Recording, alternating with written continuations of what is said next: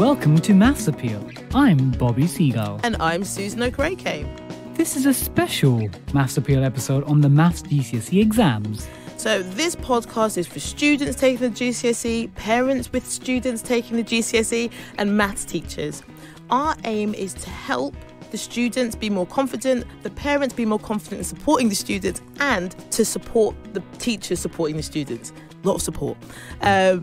It's a stressful time for everyone, and hopefully everyone will feel more prepared and clear-headed after this next 30 minutes. So we're two maths teachers and we see what's going on in the classroom. And that's why we've launched the podcast Maths Appeal, because we want it to be an accessible space for people to chat about maths, for students, teachers, parents, or people who just want to brush up on their maths knowledge. We also want to thank you for downloading this podcast. We know that there's so many podcasts out there, and we're so thankful that you've picked this one. If you are new to Maths Appeal, once you've listened to this episode, why don't you go back and check out our Series 1 of this podcast. And if you like what you've heard, subscribe and give us a nice rating. That would be brilliant. And if you want to find out more about us and our maths journeys, or find some more useful maths learning resources, find us on Twitter and Instagram. We're at Maths Appeal. So, Susan, what can we expect from this Maths Appeal exam special episode? So, to start with, we've got an overview of the Maths GCSE qualification, so going through the basics of what it entails, with also some feedback from GCSE exam boards. Then we'll discuss sort of the main issues we experience as maths teachers when preparing students for these exams. Also, we're going to give you some tips from our social media followers, because most people have had some experience of the Maths GCSE. Then we'll share our top 5 tips for preparing for the Maths GCSE exams. And instead of the weekly puzzle, your puzzle's going to be to work out what you think are the best tips. So, right, let's get into today's episode. What is the Maths GCSE qualification? So the GCSE stands for, Susan? The General Certificate of Secondary Education. Perfect. And every child has to take maths. And in 2018, over 700,000 students took these exams, with 2017 being the first sitting for the new GCSE. And there are 5 exam boards. The 5 exam boards there are AQA, Pearson's Edexcel, the OCR, Oxford, Cambridge, Welsh, Bobby's favourite, the Welsh board, and there's also the CCEA. This podcast is going to focus mainly on the standard GCSE, not the international GCSE structure. So if you're doing that, and that's the international GCSE generally is taught and taken in independent and private schools. So if you are taking that, the structures that we'll be mentioning in this podcast might not necessarily work for you, but the content of the maths is very much the same.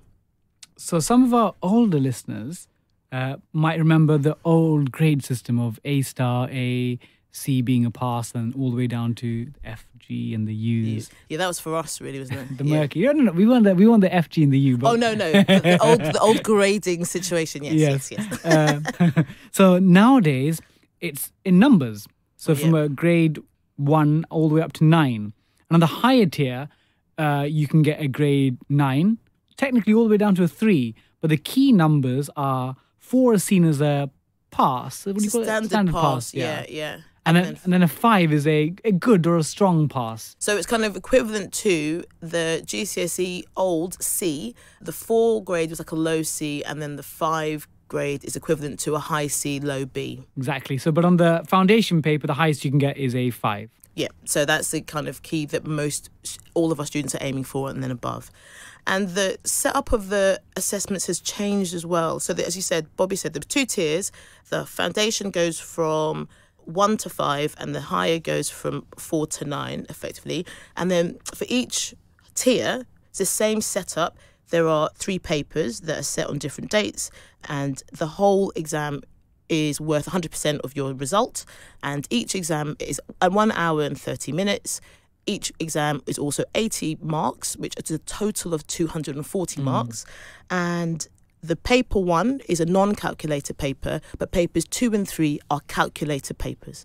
Okay, so that's kind of a key thing. You're going to need to do some general maths calculations for the non-calculator that you need to write down and make sure are clear, and then you can be using your calculator. And just so you know, the dates for the GCSEs this year, 2019, paper 1 is May the 21st, paper 2 is June the 6th, and paper 3 is the 12th of June. And if you tune into Radio 4's Today programme on the day before each of the exams, the Maths Appeal team will set a puzzle for the nation on those days. To get you ready for your examination. Exactly. So what is the course content? And this is something that all the listeners and parents will definitely be familiar with.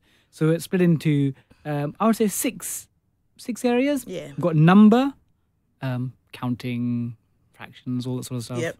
Algebra, All the letters. all the letters. Then we've got your ratio, which fits in also with proportion and rates of change. And this is new. This is kind of a much bigger section. It didn't used to be as kind of prevalent in the old legacy GCSE, and there's a much more bigger section in Exactly. this now. Some tricky little questions there. Mm-hmm. Then we've got what younger listeners will think of as shape and space, but it's called geometry and measures. Mm-hmm. Then we move on to my sort of favourite areas. We've got probability. So and that's chance. Chance, yeah. And statistics. So handling data, bar charts, histograms, pie charts, all those things. And so the way these topics are sort of spread out between the papers is kind of different. The proportions of these topics in the foundation and the higher are different. So I just wanted to make that clear for you. So if you are doing the foundation, you should expect about 25% of the paper to be number, another 25% to be ratio and proportion, then 20% is algebra and 15% geometry and 15% stats and probability. For the higher paper, it's quite different.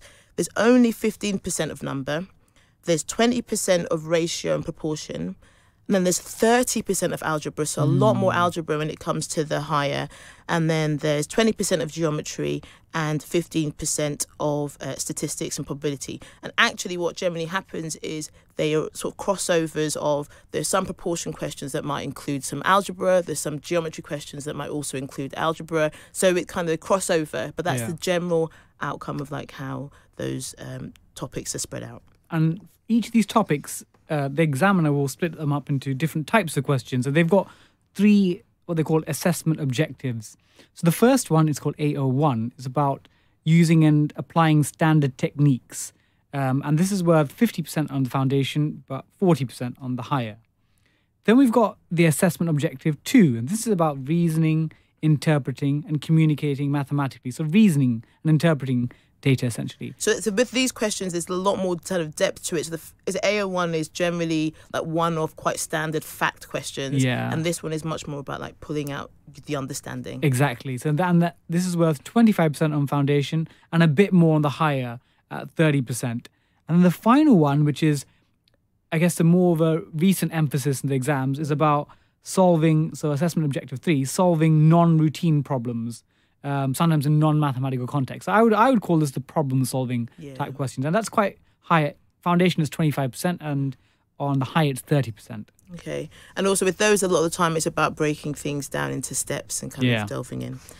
So with regards to these assessments, there are also, you're sometimes given formulas. As in before, in the old exams, there were more formulas given at the front of the paper. Now there's a lot more emphasis on memory. There's a number of formulas that you now have to remember, like the volume of a prism, the area of a trapezium, and that's for foundation and higher. And then for higher, you need to learn the quadratic equation and also the sine-cosine rule. And they used to be given, but they're not given anymore. Yeah. There's also, we are going to make available, there's a formula sheet that gives you, from edXL Pearson, that kind of gives you an idea of the formulas that you should just learn, and we will make that available on our Twitter. We'll link to it, and we'll put it on our Instagram as well at Maths Appeal. So where do we head after the GCSE? So it's a good question. So let's assume firstly the good sides. If you pass, you get 4, 5 and above. So students that get 6 or 7 and above, they are sort of can consider doing the A level options in mathematics and further mathematics. And obviously, that's what we'd love you to do. But actually, there's another option which isn't as well known. So if you pass, so I guess 4, 5 and above, but you're not really considering maths at like A level in university. But you want to keep doing it. Yeah, there's something called core maths. And this is really an underappreciated new scheme. And core maths actually is really cool, actually, because I taught it last year, and it's kind of amazing because it's a very applied course where it kind of, when people kind of go, what's the point? Why are we doing this? Everything that you're learning is relevant to the real world. There's a whole module on financial math, which is brilliant, absolutely amazing. And I learned stuff as I was teaching it. So I totally recommend people, if you are wanting to continue maths, or if you're going to do maths at university, say, or do another kind of qualification in geography, psychology, economics, this is a kind of great qualification that can help you keep your maths up and think about it in an applied way. So we're big fans of core maths. So let's look at the downside. If you don't pass, we have to still, as teachers, we've got to be honest. Not all of us, we might have a bad day in the exam. So if you don't pass, you do have to resit it till you're 18. So if you're getting a grade 3 or below, you have to come back and do your exams till 18. Yeah. So, but it's not hopeless. No, so they've got in November, they have a resit kind of available for students to take. Resit exams can be taken in November. And with those, if you've been quite close, you just keep working through and you can kind of try and pass it then. And then also you have the chance again to do it in the summer. It's a type of thing that when you're doing the resit, there's generally a little bit less time you're given. So it's really about you being quite independent with your learning when it comes to that. Yeah, perfect. So we also want to sort of share some of the key things that we found having heard from exam boards. So what some of the key feedback they have given, having looked at how students performed in the exams last year and in 2017. And some of the key things exam boards have said that candidates have had issues with is one, proportion and fractions. This is an area that I think across the board, across the country, students perform quite poorly on. I think a big issue is the fact that it's a much larger section of the exams. It wasn't the case before. So that's something that really you need to spend a bit of time on, especially if you're doing the foundation. It's a good 25% to 50% of the paper. Also, reasoning and problem solving is a massive issue.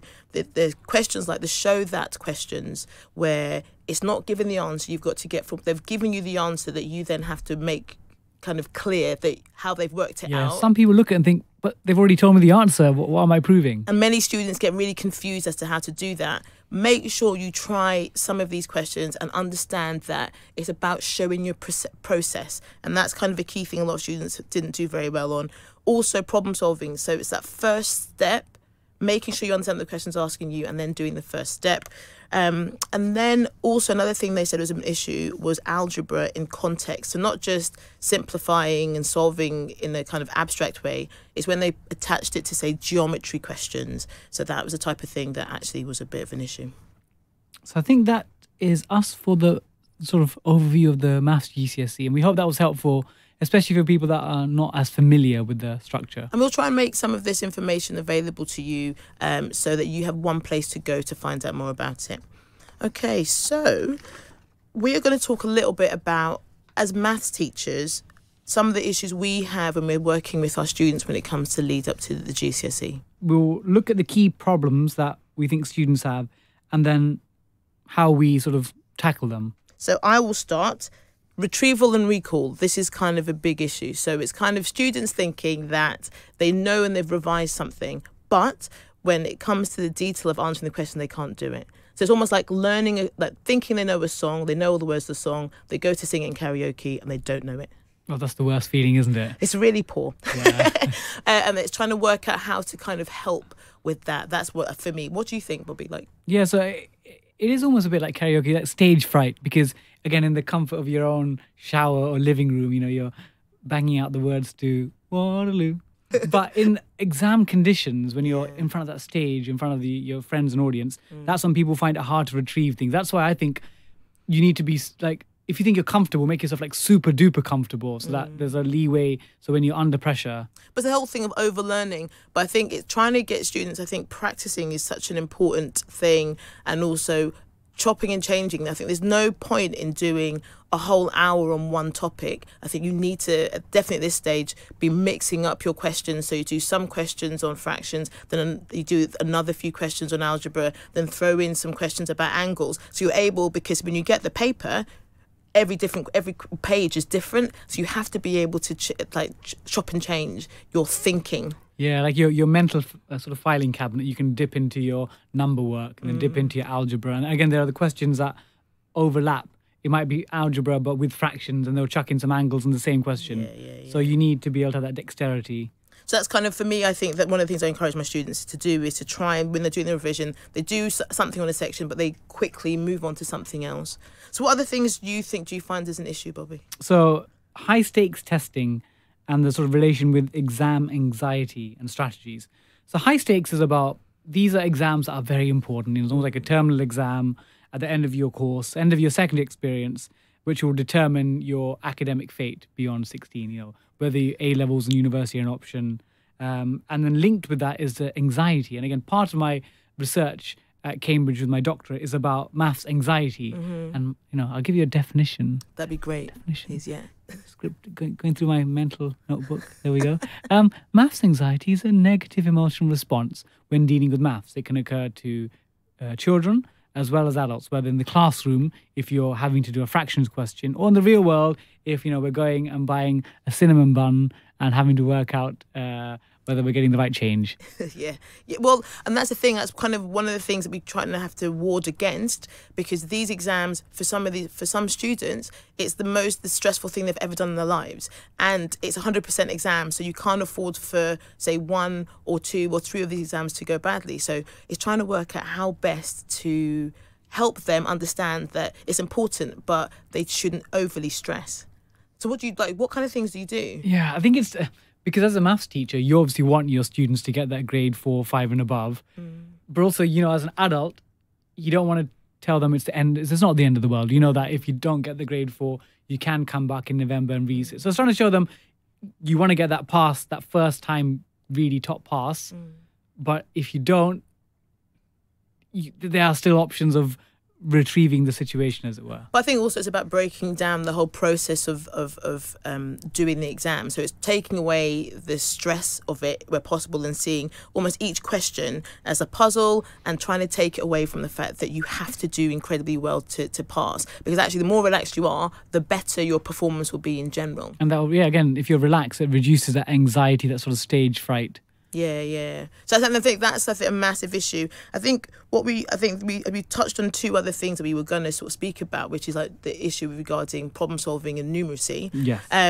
But that's I think it's about practice of revision of that, and then getting students prepared for exams. So like recall, and then I think exam pressure is the 2 of the key things I think are an issue for both of us.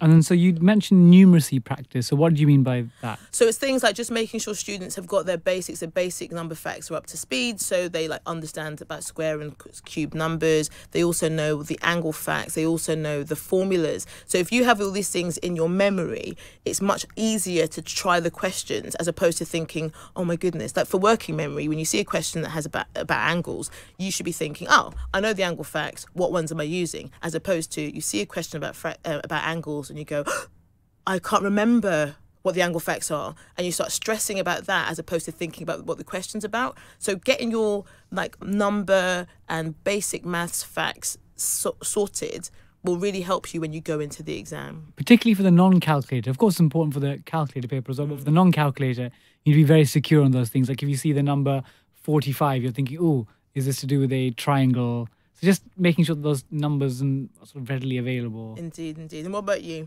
I would say with my higher students, generally higher paper students, I'm normally confident they can get that. And I'm often trying to get them to access the more challenging sort of grade 8+ worded questions. But my foundation students, often they have a lack of confidence in their numeracy, and that's why sometimes they think, oh, they can't do maths. So with them, often again, when we talk on resources later on, is trying to get them to be more confident with the basic numeracy skills. And I might do, and we'll mention it later, Corbett.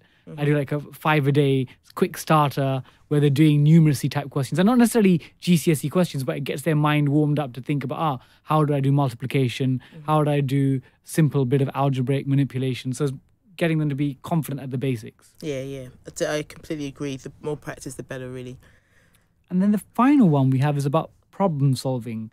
And the way I'd call this is that it is essentially the same maths as we've had before, but these are questions in a worded format where the question is not necessarily directly apparent, and you've got to almost be like an investigator, like a Sherlock Holmes, and work out what the question's trying to ask you. And this is, again, a much higher component of the new exams. Yeah. Also, I find a lot of students, especially students who are doing the foundation, they can be kind of really tripped up by how wordy some of the questions can be, and because maybe they don't feel confident looking at all the words, they kind of give up before they try. And I think that's something that I try and encourage students to do, is to break down the question, what's it asking, and then you think not what's the overall answer, what's step one. What can I work out from the information that I'm given? And then just write that down. Then what else can you work out? Write that down. And also a massive indicator to help with that is, how many marks is that question? If that question is 4 marks, you need to have worked out at least 4 things. Exactly. If that question's 5 marks, you want to work out at least five things. So it's just thinking about the problem in steps as opposed to one big problem that you cannot manage. And that's something to kind of like practice, I think. Yeah, and then again, resilience is quite an important word for this, because even if you don't get to the final answer, be strong enough mentally to just keep on having a go. So you might pick up a couple of marks or 3 marks. You're not necessarily going to get the full 4, but... Because that's the aim. It sounds really awful, but 1 mark that gets you over the level of your level 4, your level 5 or your level 9, 1 mark can make quite a big difference. So never think it's not worth it. Always write something down. So, right, so there are kind of key issues, but hopefully that's given you a bit of an idea of some ideas on how to kind of go forward and feel a bit more confident going into the exam, because it's not the be all and end all. It's important, yes. But it's not the be all and end all. So, what are your favourite resources? I thought we sort of share a couple. I've got 2, you've got 2. Do you want to start? Yes. So my first one is something perhaps you've not heard of, although you may have heard. So, have anyone heard of the Murderous Maths books? Have you heard of Horrible Histories before? Yeah. So there's a sort of equivalent called Murderous Maths by an author called Kjartan Poskett. And on his site, so he's always like about trying to make maths really fun and looks at the histories and biographies of people, really quirky stories. But on his site, looks at the 4 sort of key areas: number, algebra, data. And it's really quick, easy, almost like 2 pages of A4 printout, has what he thinks are the most common mistakes that people make. So if you're sort of someone that feels a bit underconfident, maybe you might be a 4, sort of 5 grade student, or even someone that's a 7 and 8 and just wants to make sure they get the sort of basics done. Yeah. He's got this sort of cheat sheet of common mistakes on his site. That's brilliant. I've not heard about him. That's great. One of my favourites, you mentioned it earlier, Bobby, is Corbett Maths. I think it's incredible. They have so some of the key things they've got 5 a day, which is a mixture of 5 questions that vary, and literally they've got calendar year that you can kind of pick. There's also topics. So if you're like, I want to practice angle rules, you can go on. There's worksheets. With the worksheets, there's answers. There's also exam style questions. Plus there are videos. The most important thing for me is the whole idea that there's videos. So if you're not sure about something, watch the video and it breaks it down for you. So it's effectively like having a tutor but not having to pay. And there's also great past papers on there with worked examples and solutions. So again, do questions, look at the answer. The answer will tell you whether you've got it right or wrong. Exactly. That's really important. So Corbett Maths is one of my absolute favourites. Yeah, I'll have to agree. Corbett's absolutely brilliant. A new resource, so my second one, is something that's not been around for very long, but it's on the BBC Teach website. Sure. And it's called The Maths Show. So have you heard of Matt Parker? Oh, yes, stand-up maths. Yeah. Stand-up maths. So he's a former maths teacher, now a sort of stand-up comedian. Brilliant. But about maths. Yeah. And he's had a really great book called Humble Pie. Oh, I've heard good things about this. Brilliant. About like mathematical mistakes that cause sort of great issues in the world. But have a check. Brilliant book. It's called Humble Pie. But anyway, on the BBC site, he's got a series of videos where he covers issues like fractions, some algebra, some number work. And it's just if you're sort of getting bored of your sort of standard routine of revision, watch those videos. Just a way of livening up your revision. That's nice. A little bit of inspirational reminder of why you're doing it. Yeah. Oh, brilliant. Okay, that's great. And then one, MathsBot. Again, it's a great website. It's completely free. There's loads of things like manipulatives on there that if you want to play around with stuff. But one of the key things for revision, I think, is great. They've got retrieval practice. So it's like how we were talking about the whole recall retrieval. It's getting students mixed questions. What are the answers? Almost quick fire, gives you answers straight away. You can either do the same type of question again and again, or you can jazz it up. So what's great is the fact it's free and it gives you instant feedback as well. It's interactive. So MathsBot, I'd totally recommend it. Perfect. So if you have any more resources, please do again tweet us at Maths Appeal or Insta us as well. We put a survey on Twitter asking people what they thought the best advice is for people doing their GCSEs. So the options we gave which, kind of controversial, but also I think quite useful. Do practice papers. Show you're working out. Relax. You can resit, or another. So they're the 4 options we gave. What do you think won, Bobby? I assume past papers. Past papers won considerably with 67%. Yeah. We got 22% that said show you're working out, which is great advice. You definitely should. 8% of people said relax. You can resit. Which is a part, I think it was a bit of a joke kind of suggestion, but at the same time it's just worth put it into perspective, yeah. Exactly. And then others, so about sort of 3% gave other advice. And some of the things that people said I thought I would share, as a maths lock said, do past papers, but then find the topics from a practice paper that you struggle on, work through those with online resources, and do the next past paper. Test, find, fix, test, cycle. That's great. Nice and clear kind of suggestion on how to revise. And Canadian Cat, great name, said, study the learning materials. Do not practice the past papers because that's all you'll do. So controversial. They don't think that past papers. So again, I think it's finding out what fits best with you as a student and what kind of revision helps. But the key thing really is to get some practice in. Exactly. And we actually had lots of response on an Instagram story. That's where the kids are hanging out these days. God, you're so damn with it, Bobby. One of it said, ask Mr. Seagull, and that's not a legitimate revision tip. You can't do that in the exam. No, you can't do that. I mean, I could do sort of binary eye signals. But you can't get in the exam. Yeah, you can't. That's cheating, isn't it? No. But one tip I quite liked from Sophie McKay on Instagram, she said was, read the actual question stated. Oh, do you know how many people throw away marks by not answering the right question? Because they think, it's on solve the it's use the quadratic formula, and they don't actually read what the question's asking. Yeah. So don't throw away marks. No. Read the question. So we're going to give you our 5 top tips. So we've spoken a bit. We've put together kind of and thought about us as teachers, what we've seen from our students, also having spoken to kind of parents. What do we believe, so that's me and Bobby, believe are the top 5 things that you should be sort of thinking, getting ready for doing the exam. And so the first one we kind of said was, for revision, revise the areas you struggle with. A lot of the time people stay safe and practice things they know they can do well. That's a waste of your time. If you practice the things you don't know, that's where you're going to pick up more marks. Okay, so move out of your comfort zone. Second one we said was spend time committing these key facts and formulae to memory. I often advise my students, stick up the formula sheet on the wall because you're going to have to memorize it at some stage. So the more you can be exposed to it, the better. And also, don't assume, when you're doing the exam, when you're in the exam hall, don't assume the questions at the end of the paper are too difficult. Go all the way through. You might have found question 4 difficult, but question 5 might be easy. You might be thinking, because we're now at question number 22, you can't do it. That's not true. Do all of the questions. Have a go and sort of make sure you write something down. Tip 4, we'd say, look after your mind and the body before the exams. Again, simple things like eat well, drink lots of water, try and sleep well. Of course, it's a stressful period, but make sure that you're physically ready to do the exam. And the last one we really think is important is try to relax.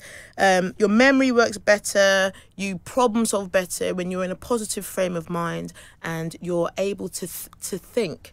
And a lot of the time, if you're overly stressed, you're not able to do that. So I know it's a difficult thing and you might think, what are you saying? Relax. But the whole point is, if you probably will perform better. That's it from us. Thanks again for downloading this GCSE Maths Exam special episode of Maths Appeal. And if you want to find out more about how Bobby and I teach some of the maths topics we've mentioned, we recommend that you go back and have a listen to some of the episodes of Series 1. And if you're a parent and you've enjoyed listening today and you want to re-engage your brain with maths, we'd recommend you go to the National Numeracy website and look out for their Essentials Challenge. And this really just tests how much of the sort of basics of maths that you've got up to scratch. So we plan to be back with Series 2 of Maths Appeal later in the year, so watch this space. And remember, until then, maths is your friend. Your best friend. The best of friends. You've been listening to Maths Appeal with me, Bobby Seagull, and Susan Okereke. And the music was composed by Kelly Okereke and the image design by Calix Davis. And the producer is the absolutely wonderful Jennifer Nelson.